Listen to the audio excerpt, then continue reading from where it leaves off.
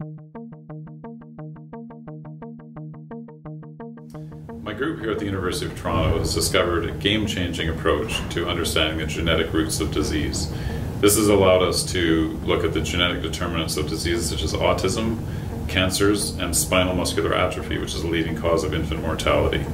And we can do this in a completely different way than what was done before.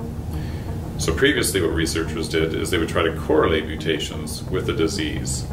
But what we can do is we use computational deep learning techniques to read the text of the genome and interpret how it works.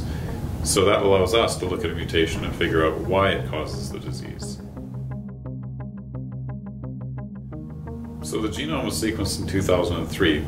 So why did it take us so long to figure this out? When the genome was sequenced, it was found to be 3 billion letters long, but it was hard to make sense of it.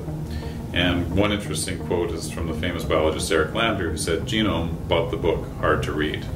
So he was pointing out that we had the genome, but we couldn't make sense of it. And so what's taken so long is for us to figure out how to read the text of the genome and determine how that text maps into important biochemical components like proteins.